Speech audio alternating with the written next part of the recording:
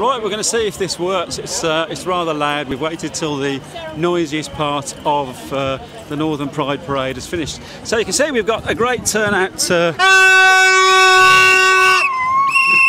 Thank you, Marty. We've got a great turnout this year from Northumberland and Durham Scouts.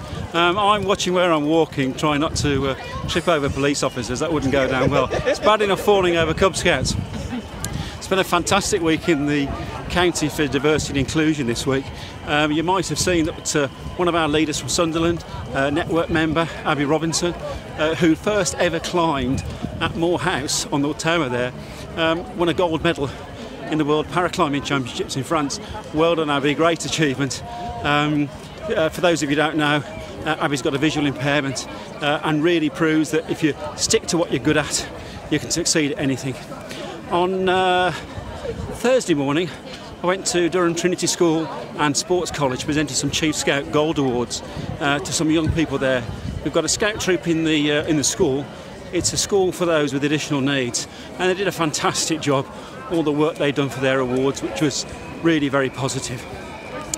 Friday morning, we had a meeting over in Sunderland, part of the Youth Investment Project, where we met representatives from Young Asian Voices and the Sunderland Black and...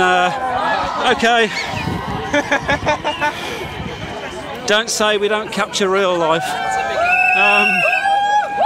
Friday morning we went over to Sunderland, Black Minority Ethnic Network and Young Asian Voices. Had an absolutely fantastic meeting.